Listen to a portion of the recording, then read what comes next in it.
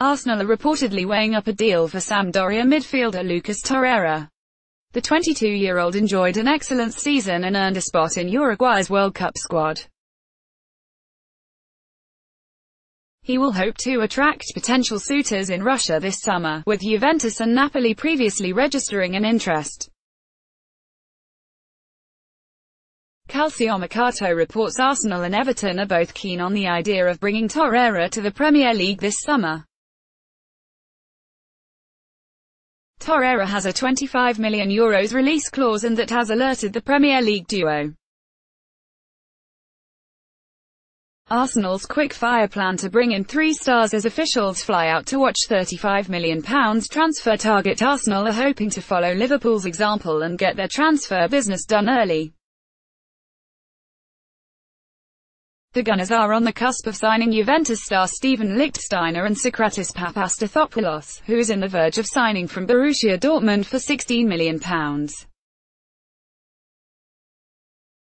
They are also still hopeful of bagging Caglar Soyuncu, having sent scouts to watch the Freiburg defender in action for Turkey during their 2-1 victory over Iran.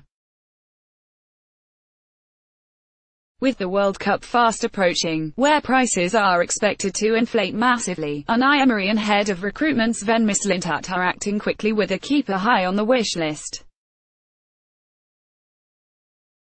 Read more. Steven Lichtsteiner could join the Gunners. Image, Emilio Andriole, Arsenal. Juventus defender Mehdi Benatia. As Gunners prepare for defensive overhaul, Arsenal are eyeing Juventus defender Mehdi Benatia as they seek to overhaul their defence this season. Morocco international Benatia, 31, has spent the last 2 years in Italy with Juventus, initially on loan before completing a permanent switch from Bayern last summer. But speculation suggests he could be set to move on this summer, as Juve prepare to bring through a new defensive crop as they seek to ease out the likes of Andrea Bazzali and Giorgio Chiellini. However, there are suggestions that Juve could look to land in excess of £20 million for the centre-half. Read more.